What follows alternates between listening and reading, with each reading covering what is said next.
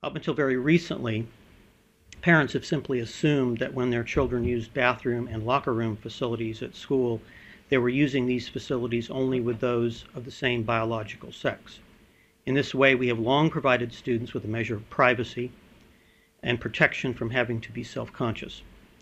However, our schools, if you pay attention to the news, have recently become somewhat of a battleground for gender politics in a way that threatens both the privacy rights of the majority of students and the safety of the minority of students.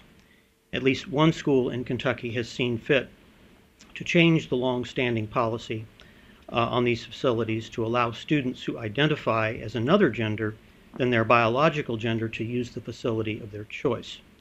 This not only violates the privacy of the average student, it threatens the safety of those it purports to protect. We too are concerned for students who may be harassed, but we should make sure that the policies we put in place to redress that problem don't make the problem worse.